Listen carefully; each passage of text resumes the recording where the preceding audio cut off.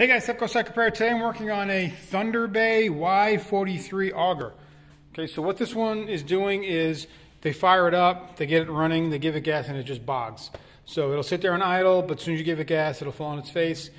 So I'm going to replace the carburetor on this. Now these are like no-name carburetors, so I got a replacement, and I got just a cheap eBay replacement for it because there's no name on it. You can't really get an OEM one.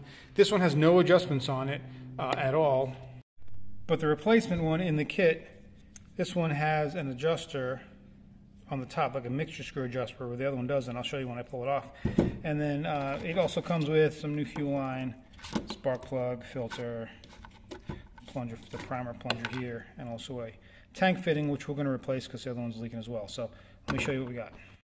All right, so I'm going to start off with taking the cover off here. This is just a Phillips head.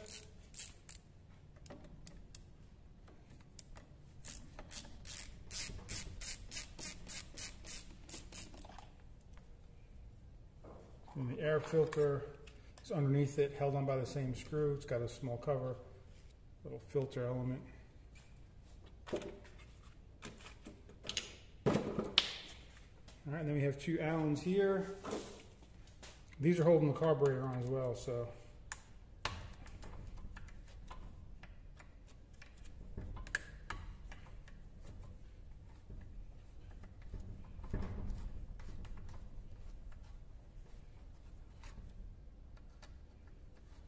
Get this out of the way so you can see the throttle hookups.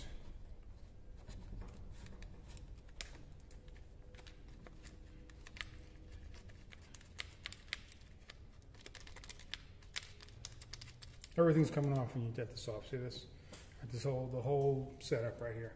So here's our throttle cable. So you just give it some throttle here by hand, and then the cable will stick out of the top.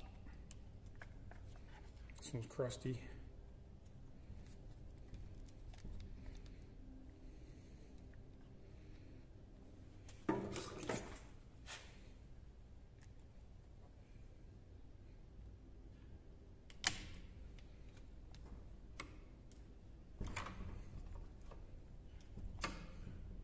Alright, so you can do that as well. So what I did there is I just pulled the throttle all the way, then hold the plate and let go of the throttle, and then just take that wire, just pull it forward.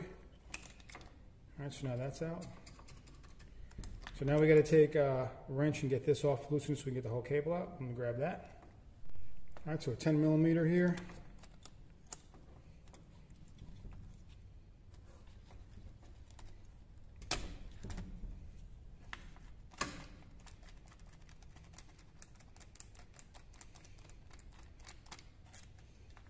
Watch the nut here, it's going to fall off the top of the cable, so just hold that, pull your throttle cable out, then take the nut out. Alright, so now we're left with the carburetor, the fuel lines. So because we're replacing them, I'm going to go ahead and just pull the whole plunger out of there. Because these things are all cracked, look, they're no good. Just get behind it here.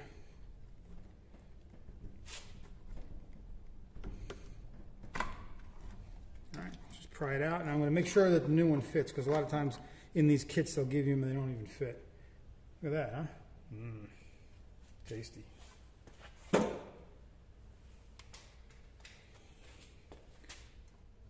Yeah, it's going to work. All right, so let's clean that up.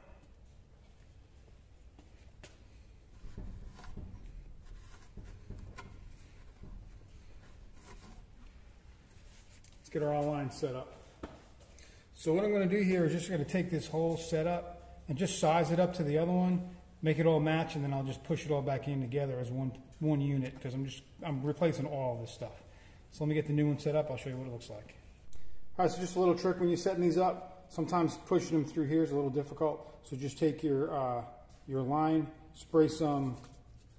I'm just using some silicone lubricant. You can use any kind of lubricant. A little bit of 2-stroke oil. Spray it on the line right here and on the rubber insert here, and then just push it through.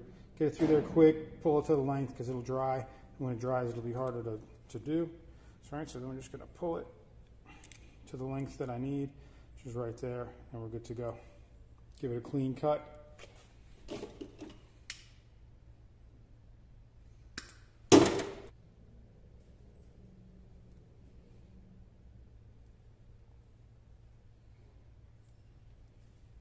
And now we're just set up here. I'm going to get the fuel line, get that to the right length as the other one.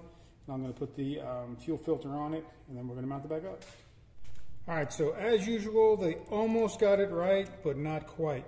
So the problem is this line right here on the end of it, it's threaded and it's permanently mounted on here, okay? So this is permanently mounted with an adjuster nut on it. So here we have a barrel adjuster and a lock nut, but you can't use the two together. So unscrewed from the carburetor, from the new carburetor, these threads are the same that's on this cable. So I'll be able to screw it on here, spin it all the way down to the nut, and then we'll do our adjustments on the carburetor right here before we even mount it up. So just slide the cable through and then start spinning it on.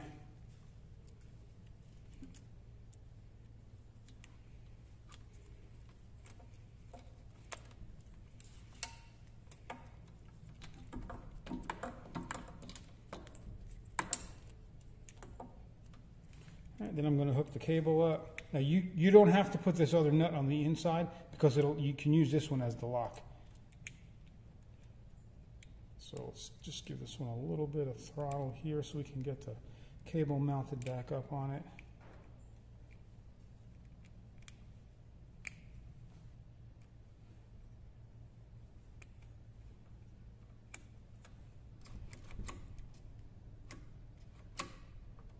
So right here you want, see that little bit of play before it gives it any throttle, okay?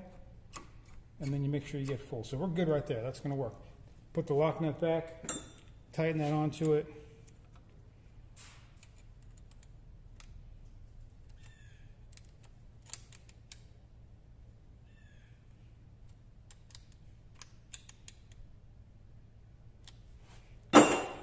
Check it again, and we're still good.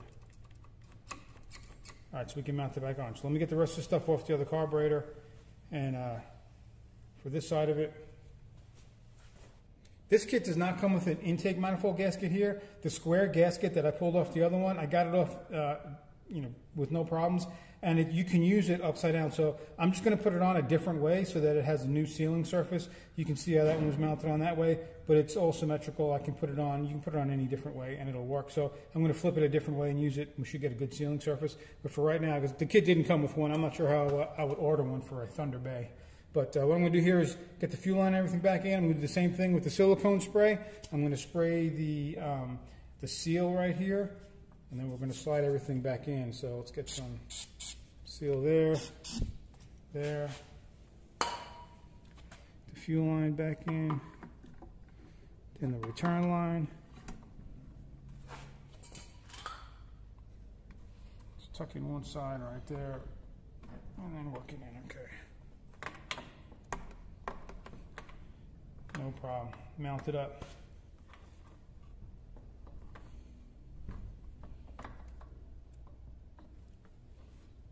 Try and get the lines just right. Push them through a little bit more.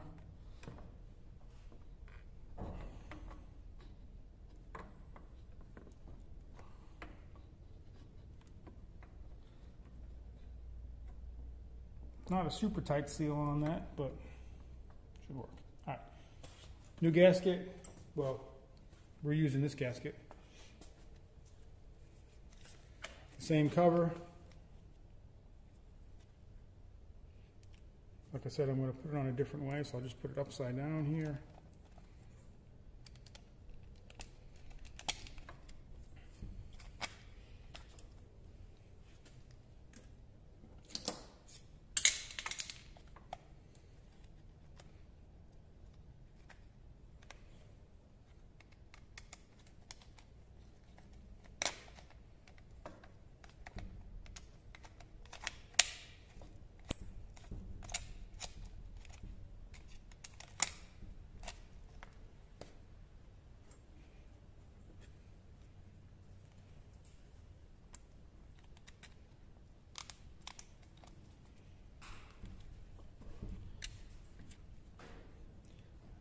Let's get this mounted back up.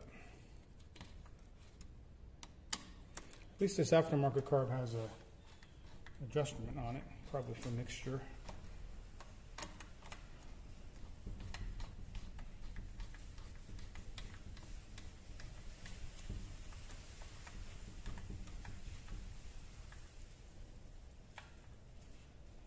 Now I'm going to go ahead and dump all this fuel out of here, put new fuel in before I try to start it. It's like I always say, you don't trust any fuel comes in here. I'll put some new fuel in it. All right, lines look good. Air filter cover.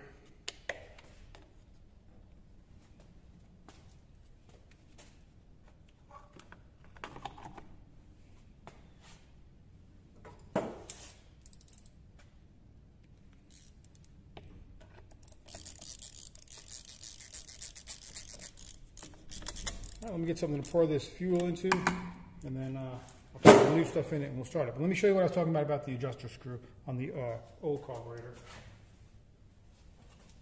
So I showed you the one on a new carburetor is right up here on the top. This one here has a plug there, so you can't adjust it.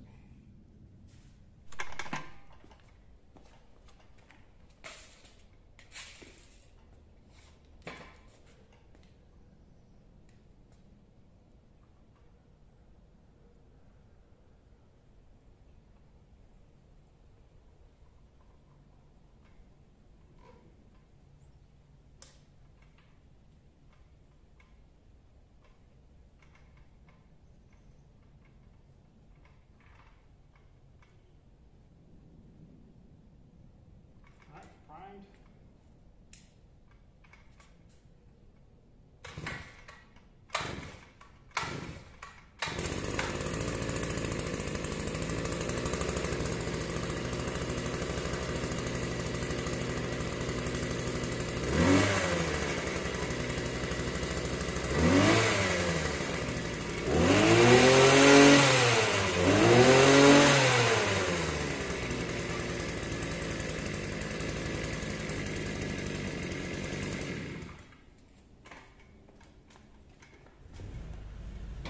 All right, so it's running. It was leaking a little bit of gas out of the cap here, but I tightened that up and it seems to stop, so that's all that was.